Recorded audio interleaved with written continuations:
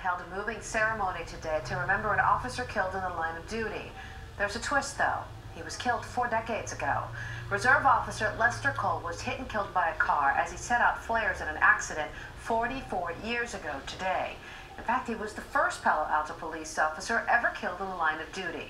Today, the department held an official graveside ceremony to remember him. The department's chief says the tribute was long overdue.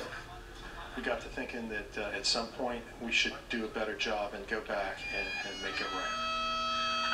Cole's widow said her husband helped people and loved volunteering. She said he wouldn't have minded that the ceremony took 44 years to take place.